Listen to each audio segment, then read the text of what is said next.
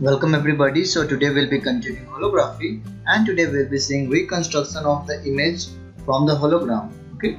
So like an ordinary photographic plate, the hologram can be developed.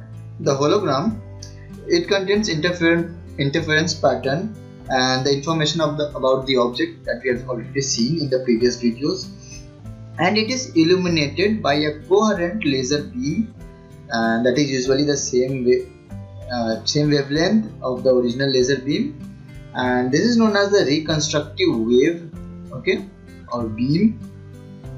So this wave, when interacts with the interference pattern on the hologram, suppose this is the film, the hologram, this one right here, okay.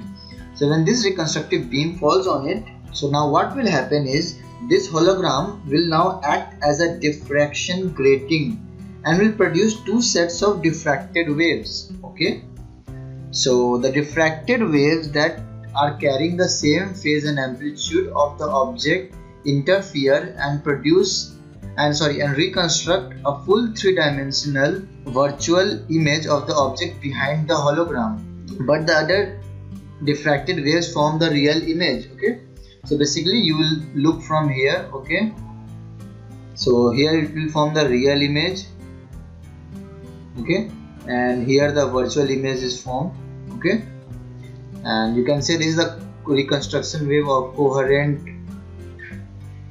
light, whatever you can say. So I have already written what happens here in the reconstruction phase. The hologram is illuminated by laser beam, and this is known as reconstruction beam. I have written here.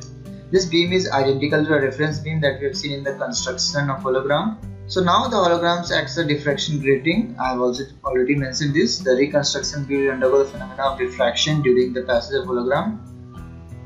So it will produce a real image as well as a virtual image of the object.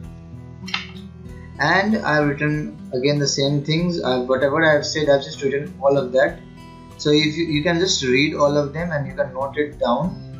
So if you had any problem, just comment, and if you did like the video, hit the thumbs up button and subscribe to my channel for more videos. So thanks for watching it.